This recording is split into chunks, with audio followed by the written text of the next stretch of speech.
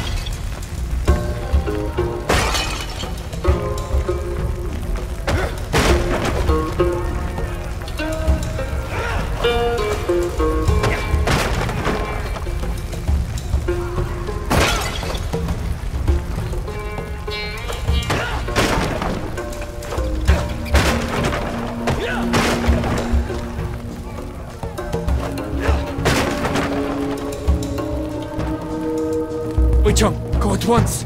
You are no match for them! Oh, you bastard!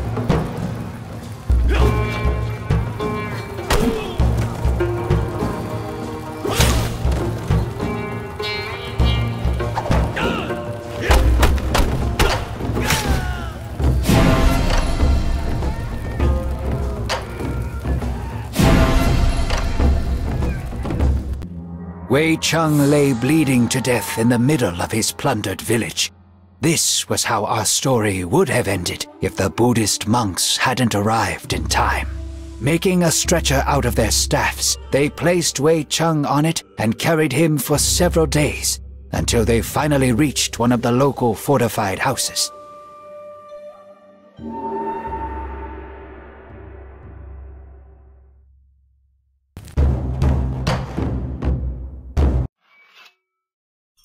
You have awoken at last.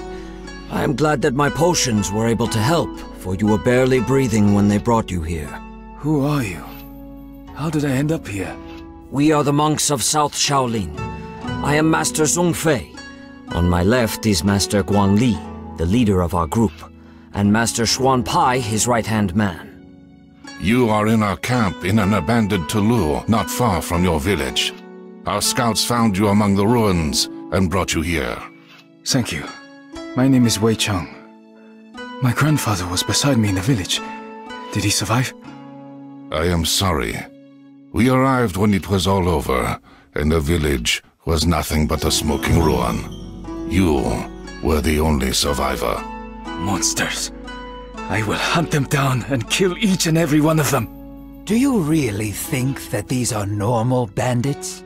We are sorry to bring you such sad news, but at least you are safe now. You are recovering quickly, and will be able to return to your relatives soon. Do you have somewhere to go? I lost my parents when I was still a child, and my grandfather raised me. The rest of my family lived in the same village. Fate has been harsh to you, Wei Cheng.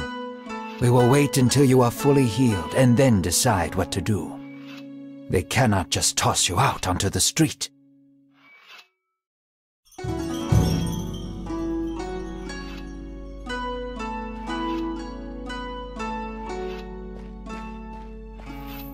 Lu Haibo asked you to see him.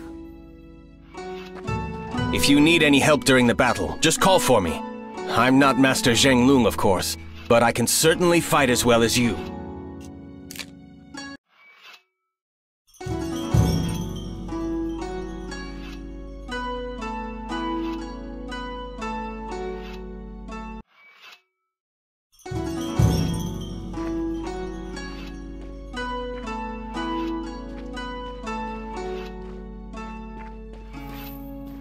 Hello, Wai Jin.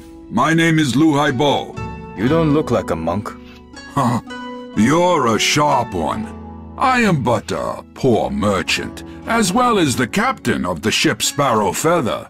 We will meet the monks in the south, in the Fujian province. The same place where the Temple of South Shaolin is located? That's right. They needed a ship to get over to Zhenjiang. I didn't take any money for the service and ended up staying with them. I look after the weapons and help them get where they need to go. I don't have a crew right now, so the monks themselves are helping me sail the ship. The first combat sailors of Shaolin in the world.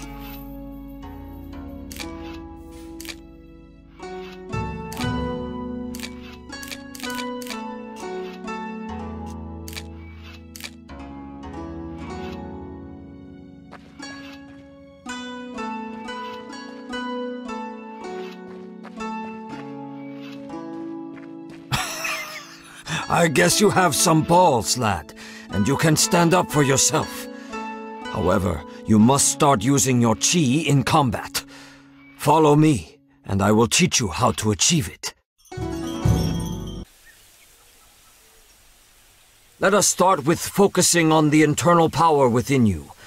Try to feel how it flows within your whole body, filling every part of you. Now, go ahead with one of the strokes, but keep it slow. Try to get all of your energy in it.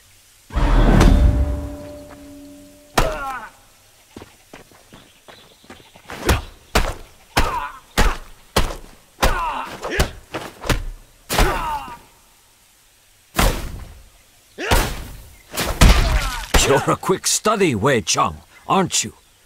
Keep in mind that your power is limited, and it only fulfills during combat.